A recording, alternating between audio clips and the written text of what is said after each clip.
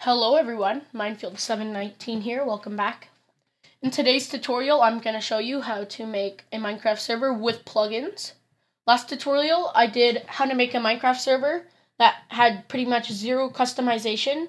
You can invite your friends if you gave them like your IP address, and you couldn't install any plugins. In this tutorial is going to be an update, and every step in this tutorial is going to be on Windows, but the same steps should apply on Mac. So first off, you're going to need build tools, which I will link a different video in the description below. And I just have Essentials.jar here for when the server is created, and I'll show you that plugins work. So first off, you're going to want to right click, new, folder. Name the folder whatever you want. I'm going to name it server.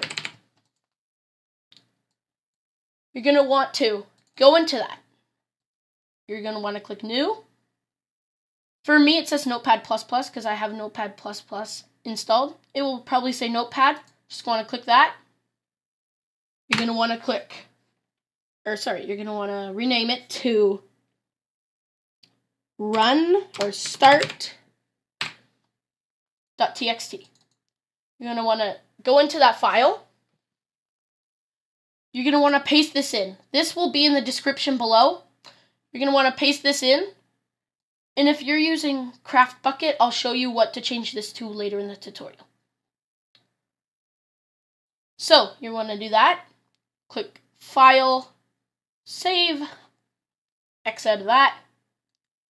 You're going to want to rename it to .bat. Yes. Okay. Now you have the start.bat. So every time you turn on your server, you double click this and it will run it. But just before you do that, you're going to want to go into that build tools that I showed you before. You're going to want to go, like I said, how to do this will be in the description below. For my example, I'm going to do 1.8.8. Copy it. Let's X out of build tools. You shouldn't need it anymore. And then let's paste it in here. Okay. When I showed you what that spigot.jar was, or CraftBucket if you're using CraftBucket.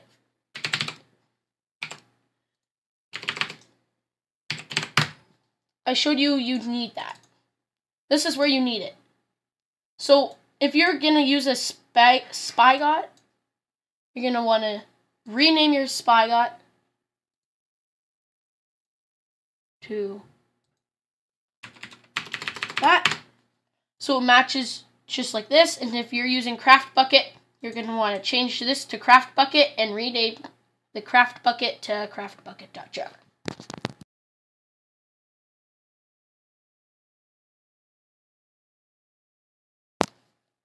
Okay, once that's done, I'm just going to change this to .bat.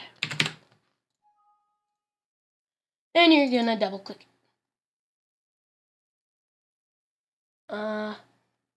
As you can see, things are going to start to show up. And then if I go here, it is not going to work because the EULA, like I showed you in last video. Gonna want to edit, change this to true, file, save. You can get rid of that, reload your server.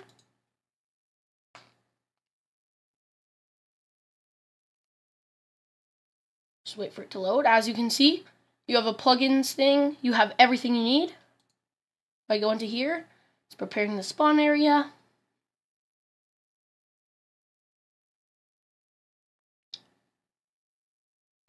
Just gonna wait for it. Done.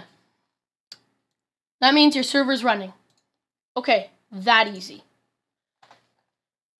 For this tutorial, I'm gonna show you that the plugins do work, and I'm going to show you that right now. So to stop your server, you just type stop, enter. Stopped. Okay, server stopped. Let's go ahead and plop essentials in here. Let's go back to our server, run it. While that is running, I am going to run my Minecraft.